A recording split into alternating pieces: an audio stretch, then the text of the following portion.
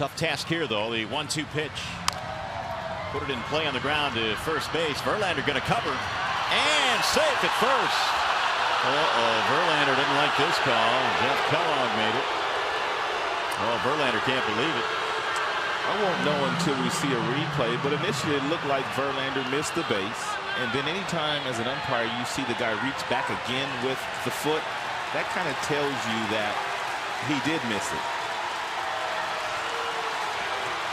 And Verlander really upset now. Let's take a look at it. Missed it initially, but did he get it with the second effort?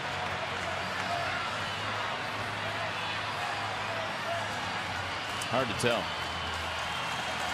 Verlander's coming out of the game.